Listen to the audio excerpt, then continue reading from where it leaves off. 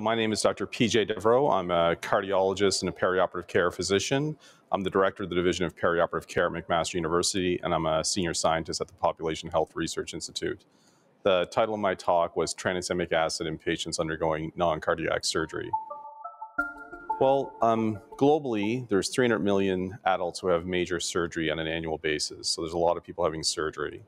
And bleeding is a common complication after surgery, and it is associated with lots of morbidity and mortality.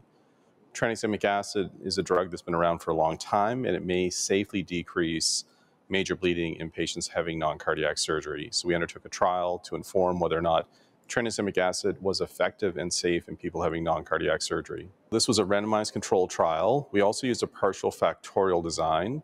So everyone was randomized to tranexamic acid or placebo. The patients who were also on an antihypertensive medication went into a partial factorial design and were randomized to a hypotension versus a hypertension avoidance strategy. Those results we reported separately at the ACC. And we included patients who are age 45 or greater undergoing inpatient non-cardiac surgery and were deemed to be at risk of bleeding and a vascular event. In the trial, we demonstrated that tranexamic acid worked. It prevented the primary composite of life-threatening major and critical organ bleeding. It reduced that by essentially 25% in relative terms, a result that was highly statistically significant with a p-value less than 0.0001. On the safety side of it, tranexamic acid, which is an antifibrinolytic drug, we wanted to make sure that it was safe, didn't cause vascular thrombotic complications. So for our primary safety endpoint, which is vascular complications, that occurred in 649 patients in the tranexamic acid group and 639 patients in the placebo group for a hazard ratio of 1.023 and a result that's not statistically significant. The upper boundary of the confidence interval did surpass our non-inferiority margin.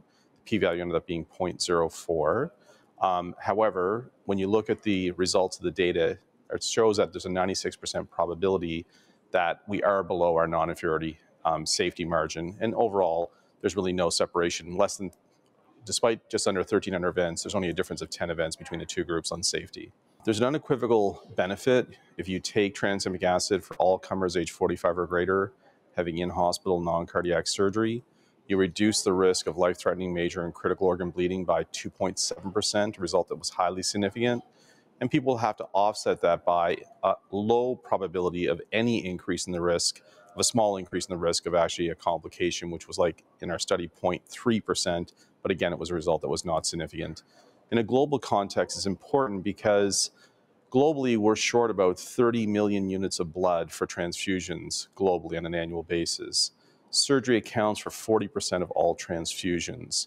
So based upon the POISE-3 results, if tranexamic acid was made a standard of practice, we could prevent about 8 million transfusions required on an annual basis, which highlights the potential for very important public health and clinical benefit.